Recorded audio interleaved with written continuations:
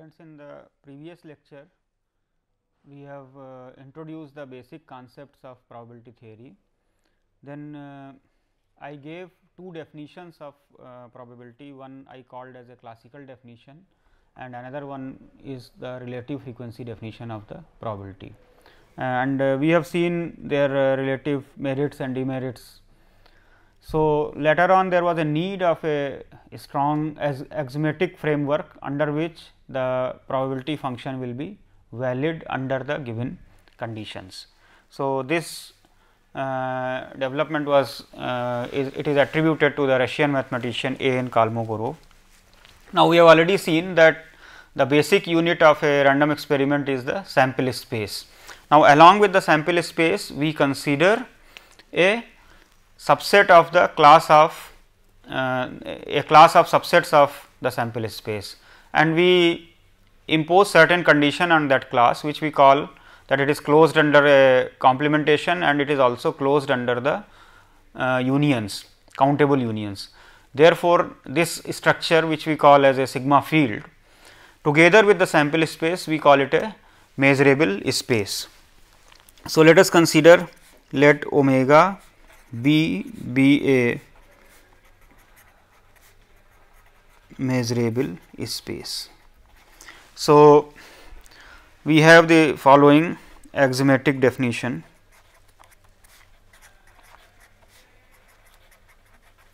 Axiomatic definition of probability.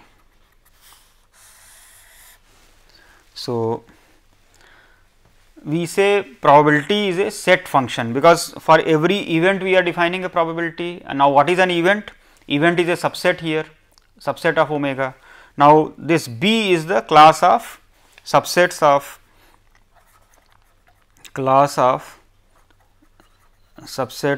omega, and we are assuming that this is a sigma field.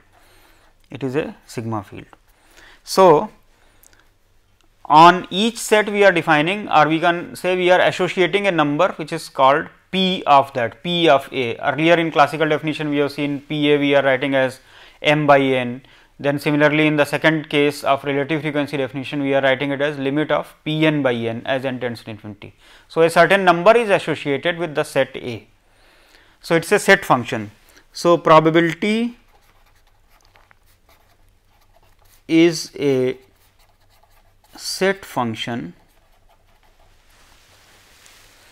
So, we call it from B into R satisfying the following three axioms. So, first axiom is that probability of every event is non-negative. Second is probability of the whole sample space is 1. Third, for any pairwise disjoint sets E1, E2 and so on belonging to B, probability of union EI is equal to sum of the probabilities, I is equal to 1 to infinity. So, the first axiom is called the axiom of non-negativity. The second axiom is the theorem, the axiom of completeness or the axiom of totality.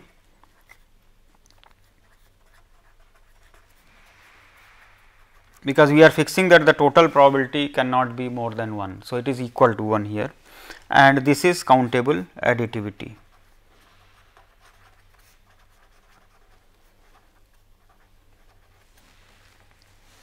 So, now omega B P, this is called a probability space.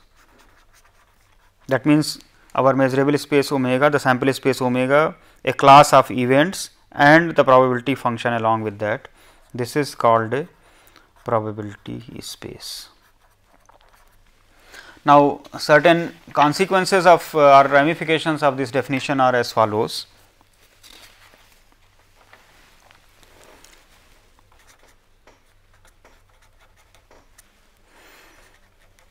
Certain ramifications of the definition, the axiomatic definition. So, which will follow easily. So, for example, we may easily conclude that probability of a empty set is 0. How? See, we may take, say, in the axiom 3, here we are having events E1, E2, etc. Suppose I take one event only and all other events I take to be phi. Then what will happen? E2, E3 and so on, these to be phi in axiom 3. Then what we will get? Left hand side will become E1, the right hand side will become E1 plus probability of phi plus probability of phi and so on. Now, what we are getting is, we may put E1 is equal to omega. If we put E1 is equal to omega, then we will get P omega, that is 1, is equal to P omega plus P phi plus P phi and so on. Now, this is also 1. So, this cancels out and you are getting P phi, which is a non-negative number, it must be equal to 0. Similarly, we may conclude that if E1, E2, En are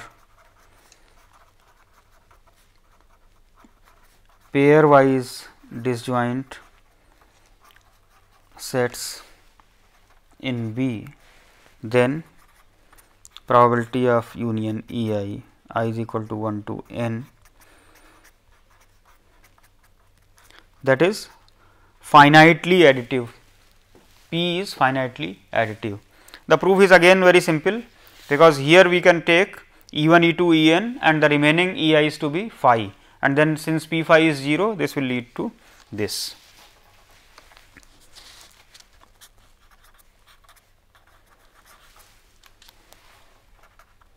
The proof will follow from axiom 3 by taking En plus 1 is equal to En plus 2 and so on equal to phi, and using P phi is equal to 0.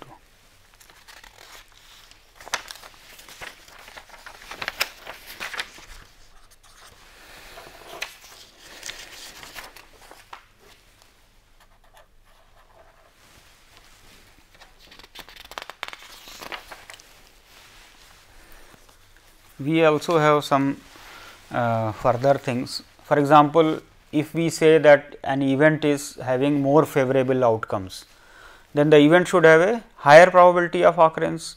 So, this type of property should also follow from the axiomatic definition. So, for example, if we say if E is a subset of F, then probability of E should be less than or equal to probability of F. Now, the proof of this is very simple actually.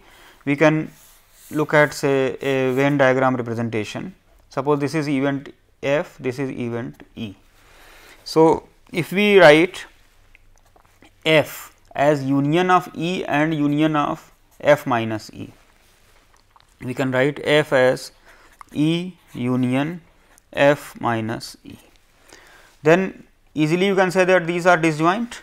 So, probability of F becomes probability of E plus probability of F minus E.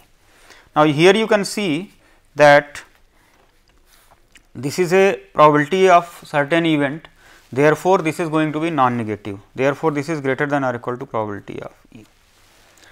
Also, you can see here that a subcorollary of this if E is a subset of F, then probability of F minus E is equal to probability of F minus probability of E. Further, you can observe that since every E belonging to B has E subset of omega, this means that probability of E will always be less than or equal to probability of omega, that is 1. In the first axiom, we are having P E greater than or equal to 0. Now, we are also having that it is less than or equal to 1. Another easy consequence you can see that if I consider any event E and if I consider its complement, then this is equal to omega. Now, if you apply the additive property, then it will give probability of E plus probability of E complement is equal to 1. That means, if I know the probability of one event, I can easily obtain the probability of the complementary event. Further, we can see let E and F be any two events. That means, if I look at, suppose this is my sample space and A and B are any, E and F are any two general events, then you can see this E union F, if I look at, then E union F I can represent as union of two parts. We can write E union F is equal to E union this portion we can express as F minus E intersection F. Again we have split the E union F into two disjoint regions, E and F minus E intersection F, these two are disjoint, because this portion is E and this is F minus E intersection F. Therefore, the additivity will be holding and we get probability of E union F as probability of E plus probability of F minus probability of E intersection F. Now, again observe this E intersection F portion, this is actually a subset of F.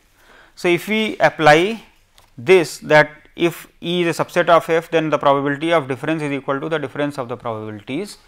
Then using this we can say that probability of F minus E intersection F should be equal to probability F minus probability E intersection F.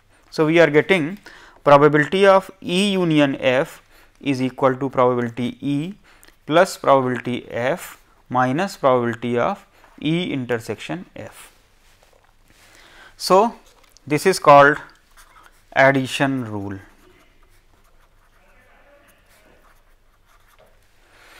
Roughly you can explain it like this, that if there are any two events, then the probability of the union will be equal to the sum, and since in the sum the common portion is added twice. So, we have to remove it once. Now, this fact has an easy generalization. For example, in place of 2, if we have 3, suppose we have 3 events A, B, C. Suppose this is say E, F and G, and we want to find out the probability of E union F union G. Then if I consider this full thing E, then in F I have to remove E intersection F, and then in G both of these portions are removed. Now, consequently this portion is removed twice, which is E intersection F intersection G. So, for 3 events, then we will have the formula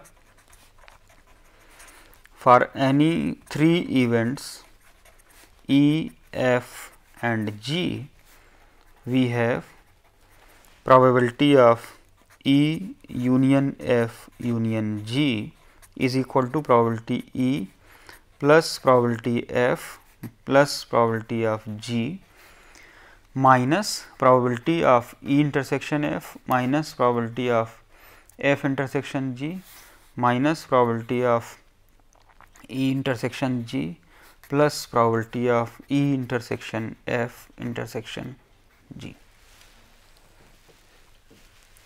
So, based on this we have the general addition rule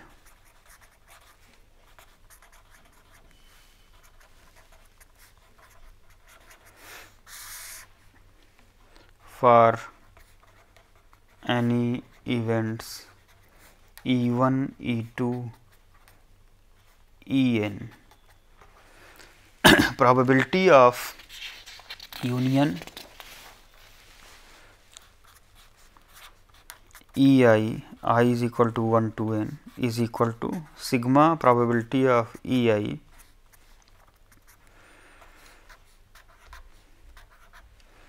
subtracting 2 at a time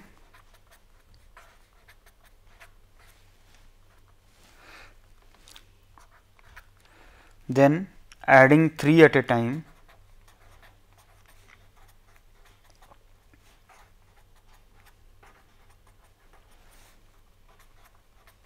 and so on. Next you will be subtracting 4 at a time and so on, minus 1 to the power n plus 1 probability of intersection I is equal to 1 to n. This is the general addition rule. The proof can be easily obtained by using induction, because we have already seen that the result is true for 2. So, for n is equal to 1 it is trivially true, for n is equal to 2 we have already seen. So, if we write for n plus 1, you split into up to n and then take one additional, that is union Ei I is equal to 1 to n union E n plus 1.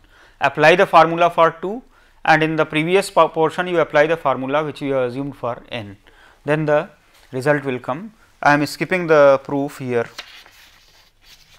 however, it is available in the standard textbooks and also in my other lectures on probability and statistics. Now, we look at certain other important ramifications of the axiomatic definition. Since we can talk about large number of events, we can talk about the sequence of events also. So, when we talk about the sequence of the events, there is a concept of the limit.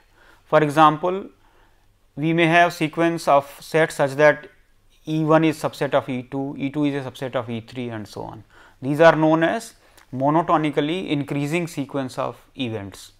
Similarly, we may have monotonically decreasing sequence, like E1 could contain E2, E2 may contain E3 and so on.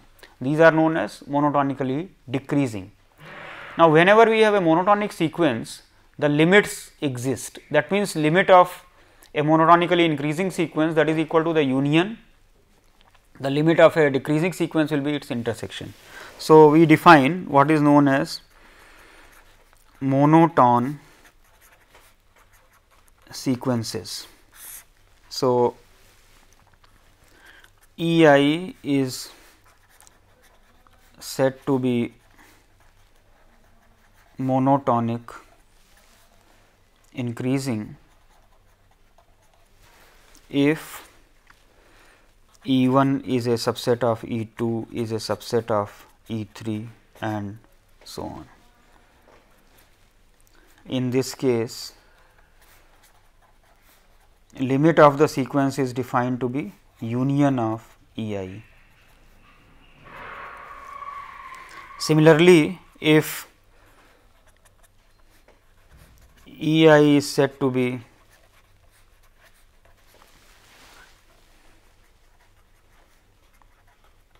monotonic decreasing if E1 contains E2 contains E3 and so on. In this case, the limit of the sequence turns out to be intersection of all the sets.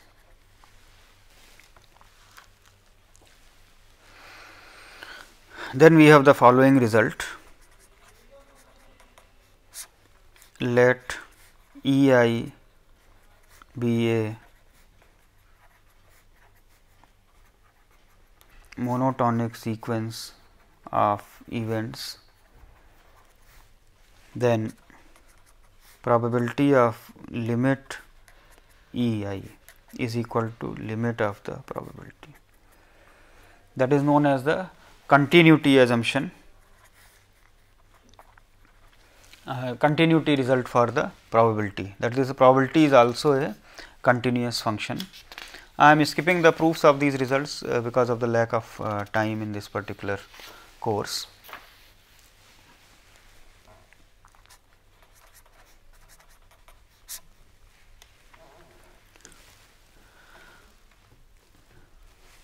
The probability, we have proved that if I consider two events, then probability of A union B is equal to probability A plus probability B minus probability A intersection B.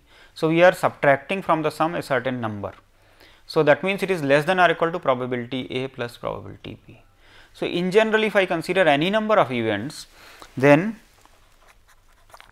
for any events E i's belonging to B, probability of union E I is always less than or equal to sigma probability of E I. No matter what this union is, this union may be finite, it could be infinite union also. This is known as the subadditivity property of the probability function.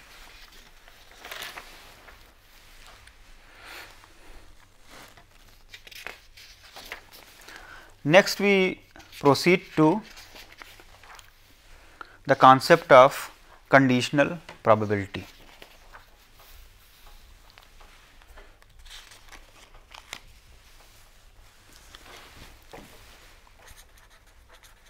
Conditional probability.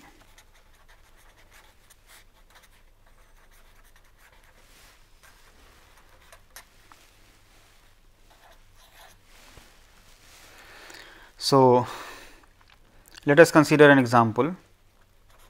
Let two dice, let me assume they are fair, be tossed. Okay. Let us consider, say, A to be an event that the sum is even, and we put an event, say, B, that the number on the first is less than 4. Let us look at the probabilities of these events. What is the probability of A?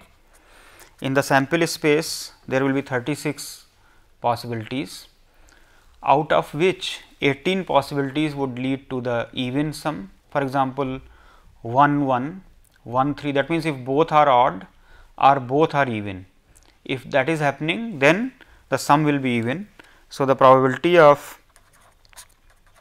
A will be half. Let us look at what is the probability of B, that the sum on the first is less than 4. Sorry, the number on the first is less than 4. Now, number on the first means that first die has the possibilities 1, 2, 3, 4, 5, 6. So, 1, 2, 3 are the favorable outcomes here. Along with that, all the outcomes of the second one are associated. Once again, there are 18 outcomes that are possible, that is equal to half. Now, let us look at what is the probability of A given B.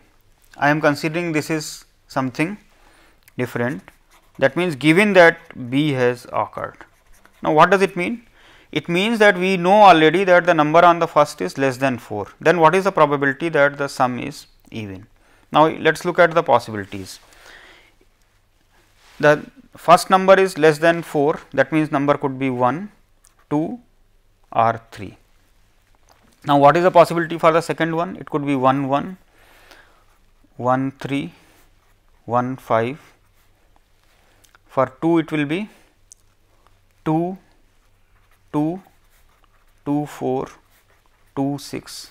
For 3 it will be 3 3, 3 1, 3 3 and 3 6. That is 3. There are total 9 possibilities. There are total 9 possibilities out of the total possibilities of B, that is equal to 18. So, this number turns out to be 18, that is equal to half. Now, let me modify this example. I say that the event A I modify, my event A is now say that the here I am considering the B to be the number on the first is less than 4, and I consider A to be the event that the number on the first is even. Okay. Now, let us see what are the possibilities of the A now out of the possibilities of B. The B is giving the possibilities that numbers are 1, 2, 3, and the first one is also even, then 1, 2, 1, 4, sorry.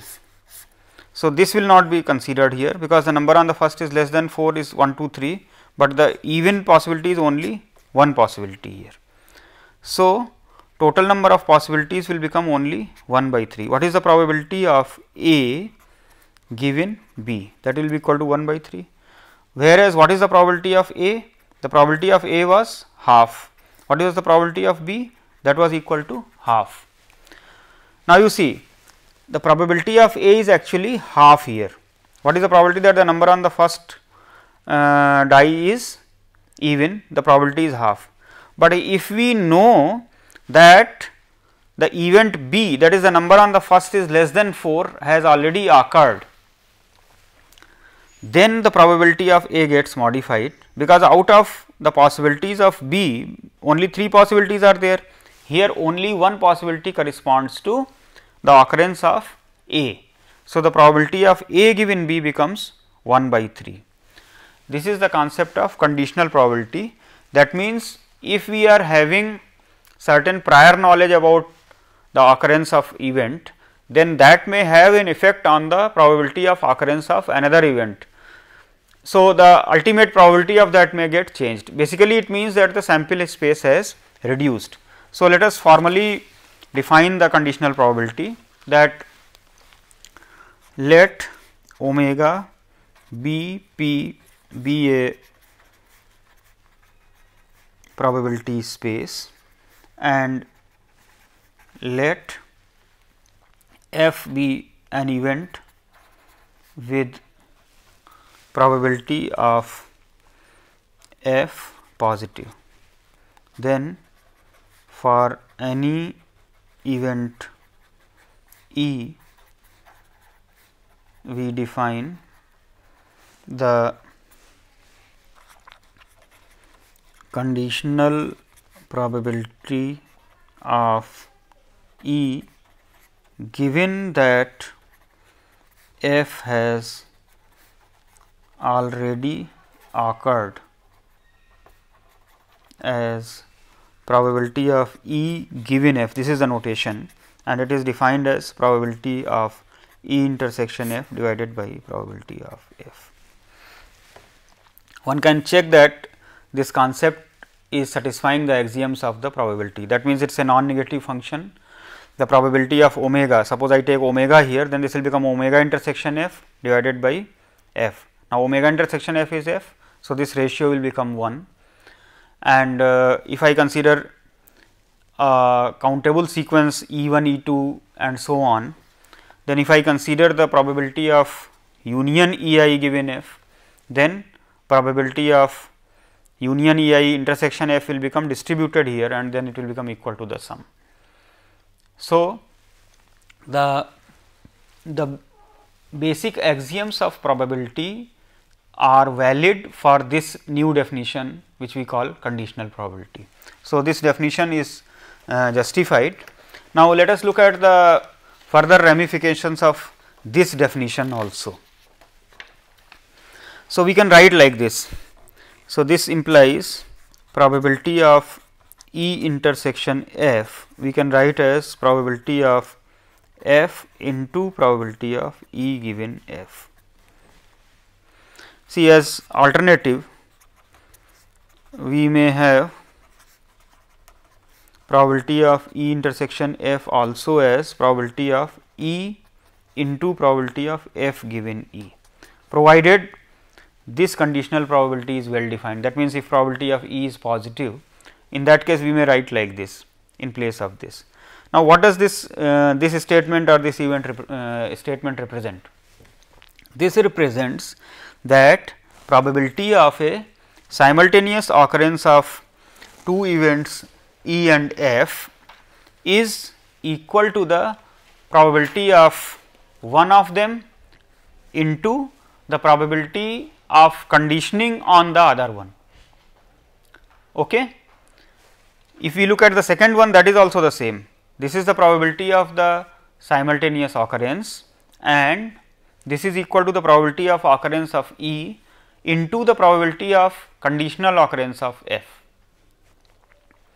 This simple statement is known as the famous multiplication rule of probability.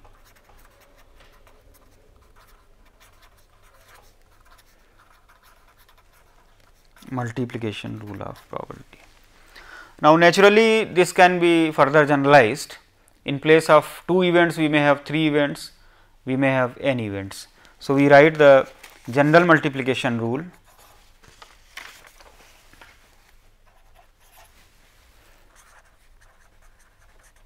The general multiplication rule.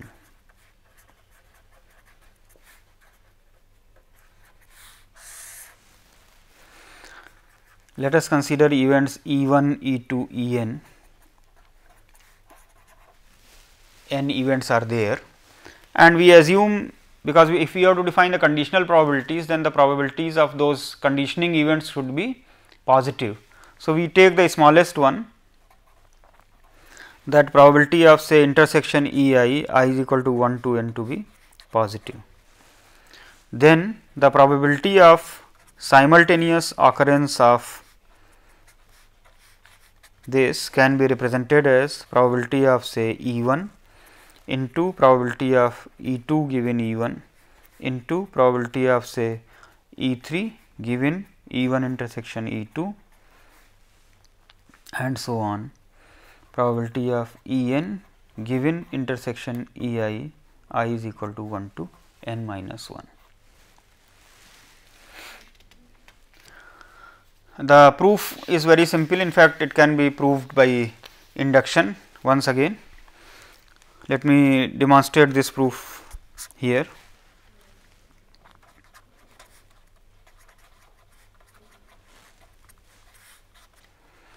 So, for n is equal to 1, the statement is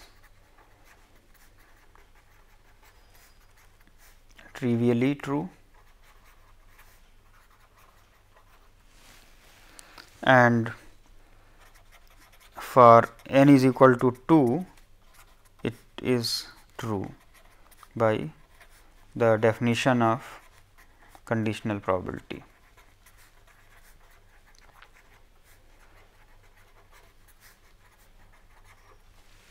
So, assume it for n is equal to k, and then let us consider n is equal to k plus 1. So, we look at the probability of intersection I is equal to 1 to k plus 1. What we do? We represent it as A1 intersection A2 intersection I is equal to 1 to I is equal to 3 to k plus 1. So, we are considering this as 1 and these as another k minus 1 events. So, this total number of events becomes k, because this I am treating as one entity. So, this becomes probability of A1 intersection A2 into probability of A3 given A1 intersection A2 and so on, probability of A k plus 1 given intersection AJ, j is equal to 1 to k. Now, the first one again we can write as probability of A1 into probability of A2 given A1 into probability of A3 given A1 intersection A2 and so on.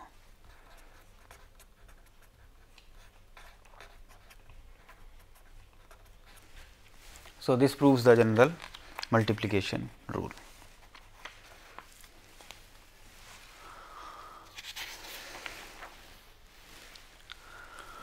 Now, next we look at the theorem of total probability.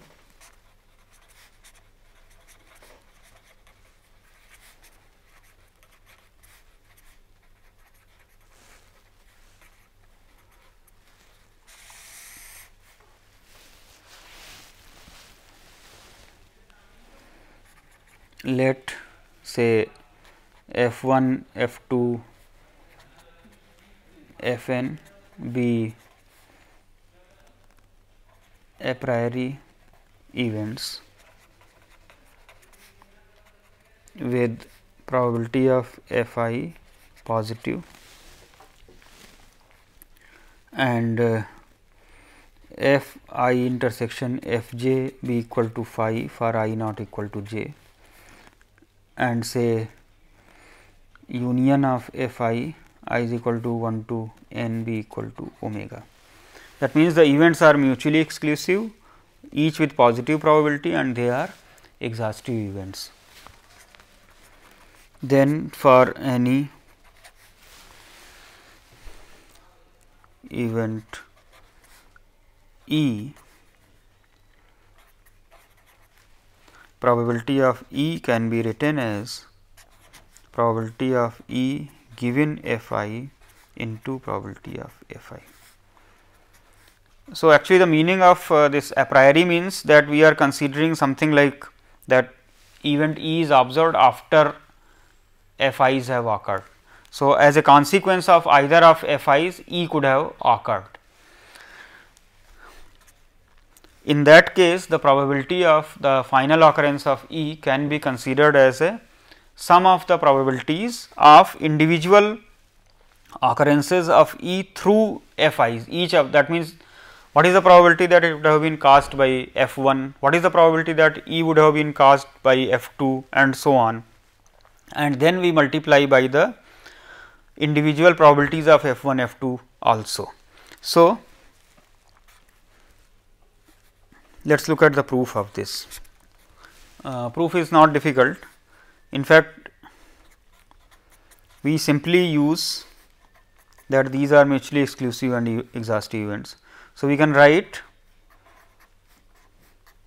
E as E intersection omega, where omega is the sample space, and then this omega we can express as union f I is equal to 1 to n. Now, here we can apply the distributive properties of unions and intersections. So, you get union I is equal to 1 to n E intersection f I. Now, if f i's are disjoint, then E intersection f i's are also going to be disjoint. So, this can be written as sigma probability of E intersection f I is equal to 1 to n.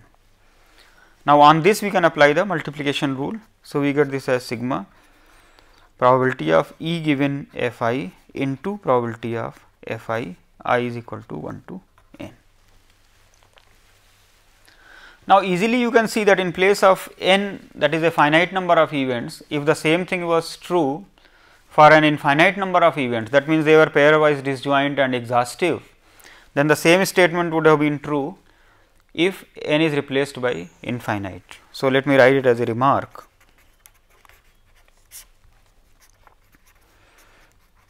The statement of the theorem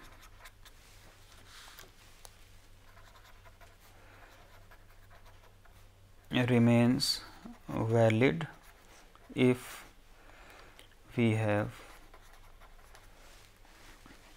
an infinite number of events, that is union f I is equal to 1 to infinity is equal to omega. So, the result will be still true. Now, one may look at it in a slightly different way. Here we are looking at E as a consequence of f I. So, we want to know that what is the probability or what is the chance of the consequence E, and this E could have been caused by either of f i's. Now, suppose we observe the outcome, then what is the probability that it was caused by say f1 or by f2? That means, we look at it in the reverse way. Here I am calling f(i)s to be a priori events. Therefore,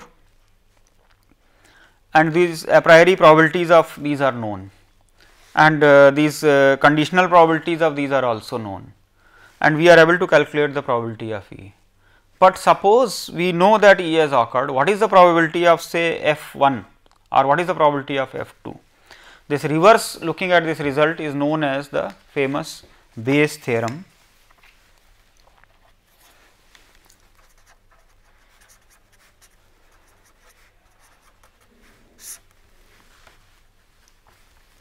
So, the conditions are the same. Let f1, f2, fn be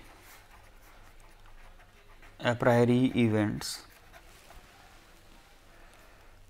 with probability of fi greater than 0, fi intersection fj is equal to phi I not equal to j, union fi is equal to omega. That means, mutually exclusive and exhaustive events. Let E be an E event with probability E positive. Then probability of say f j given E, that is equal to probability of E given f j into probability of f j divided by sigma probability of E given f I into probability of f I is equal to 1 to n. This result is known as Bayes theorem, named after Reverend Thomas Bayes.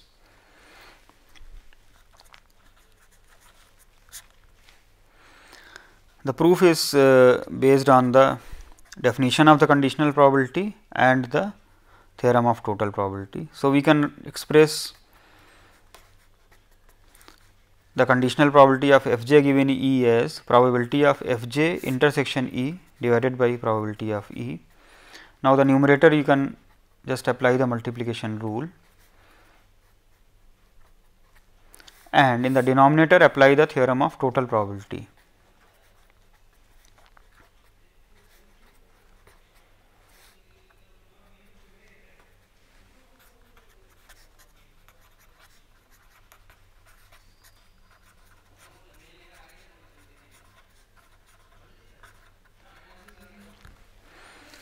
And once again we can notice that in place of finite number of events, even if we have infinite number of events with the same condition, then the result will be true.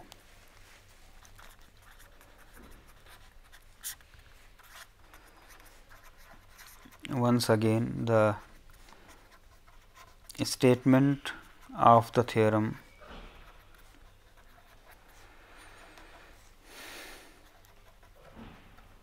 remains valid if we have an infinite number of events f i's, and they should satisfy the same criteria. Let me explain this through one or two examples here.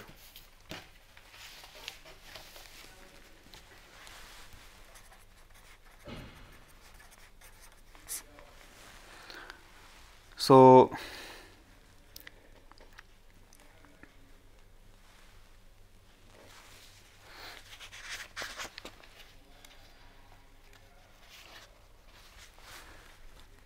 in a production line,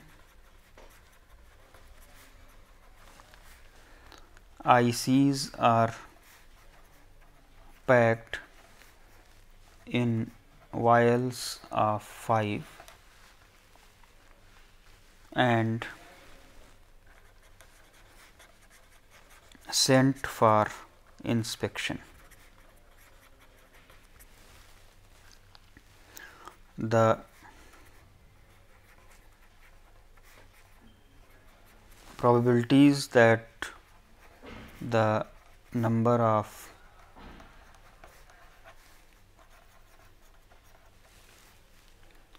defectives in a while is 0, 1, 2 or 3, these probabilities are 1 by 3, 1 by 4, 1 by 4 and 1 by 6 respectively.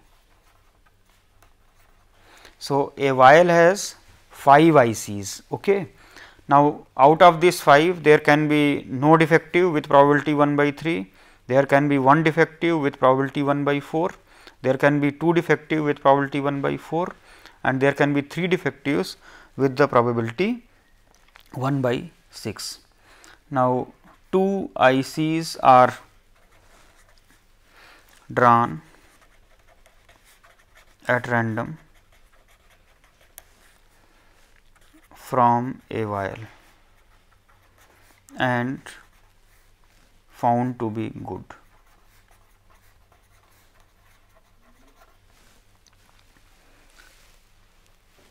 What is the probability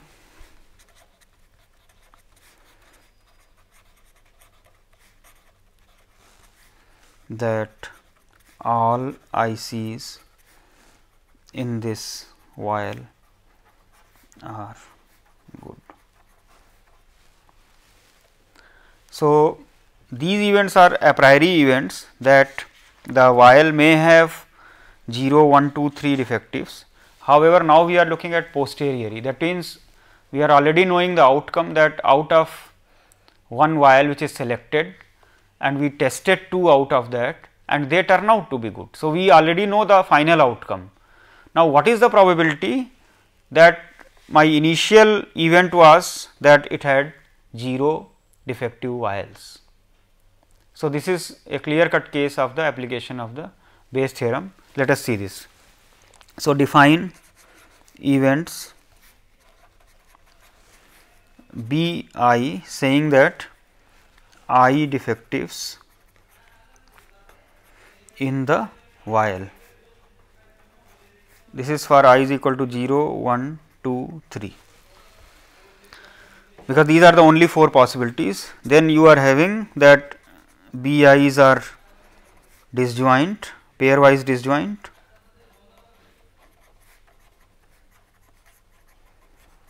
and union of B I is equal to omega. And let us consider say A to be the event that 2 ICs which are selected, they are good.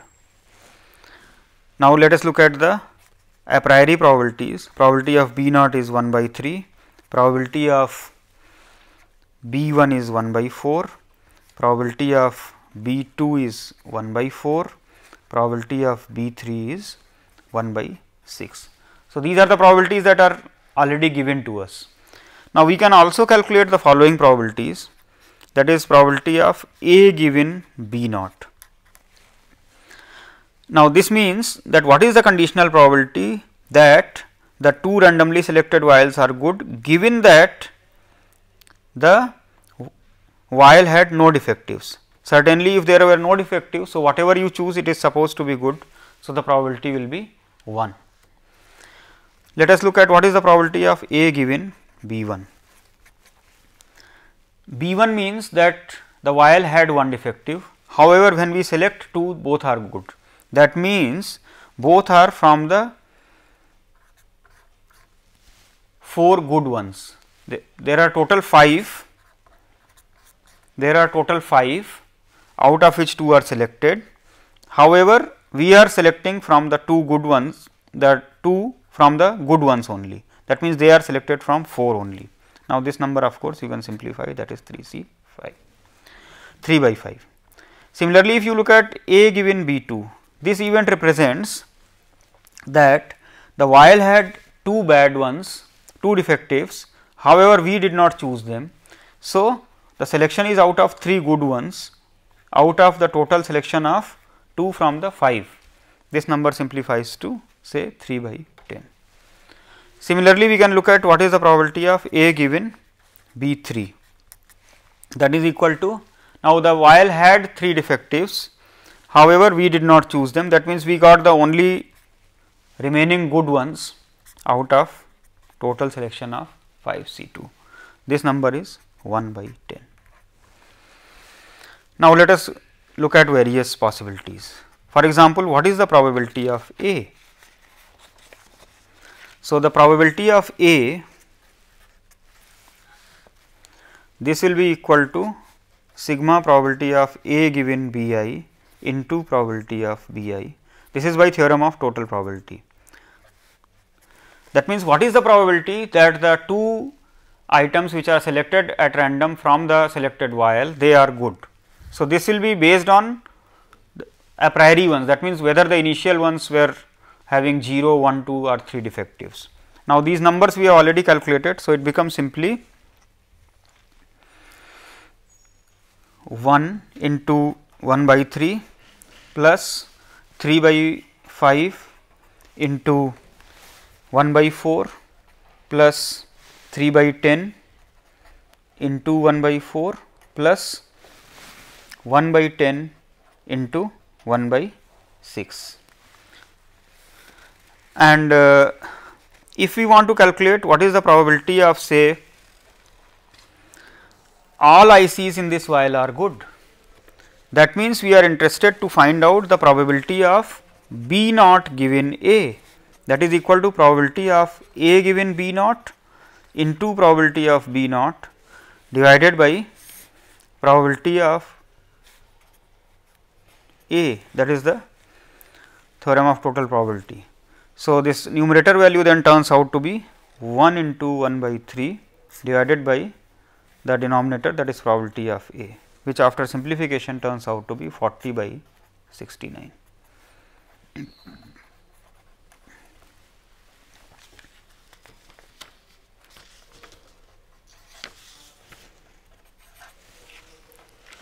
Let me briefly define the concept of independence of events.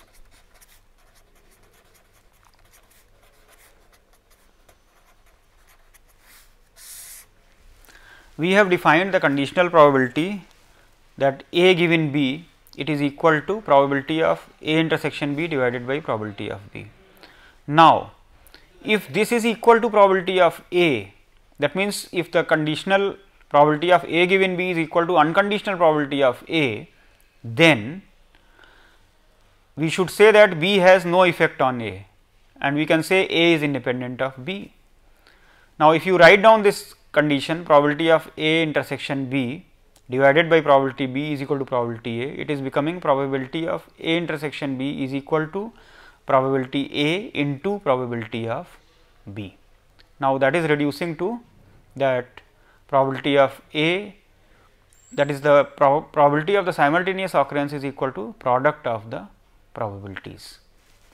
So, we can define two events A and B are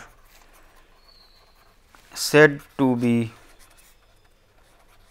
independent if probability of A intersection B is equal to probability A into probability of B. Now, likewise we can generalize this definition. If I have three events A, B, C are said to be independent if probability of A intersection B intersection C is equal to probability of A into probability B into probability C. But this is not enough, actually we need some more conditions. A and B should be pairwise independent, A and C should be pairwise independent,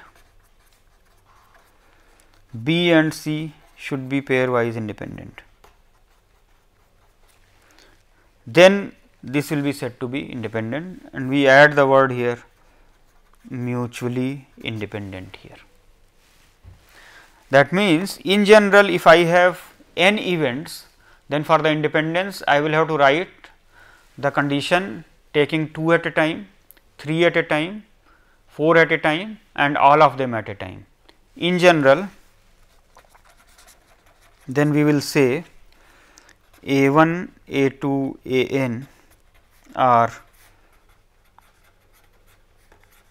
mutually independent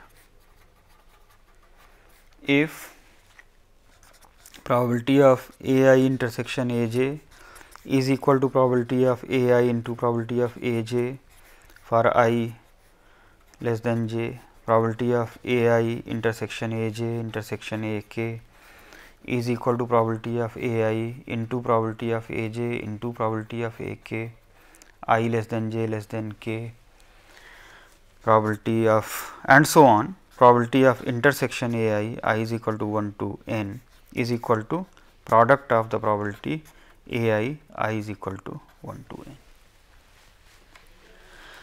Also, it is clear from here that unless all the conditions are satisfied, we cannot say the events are independent. So, for example, if I am talking about 3 events, it may happen that say this condition is satisfied or this condition is satisfied or this condition is satisfied, but this condition did not be satisfied. Similarly, maybe this condition is satisfied and this condition is satisfied, but these two conditions are not satisfied. So, unless all the conditions which are given for the mutual independence of all the events, then we will not say that the events are independent, because it could happen that A and B are independent, A and C may also be independent, but along with B and C, A may become dependent. That means, B and C together may be able to determine what is A.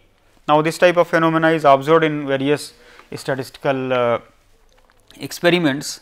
I may be giving some examples of these phenomena in the next classes.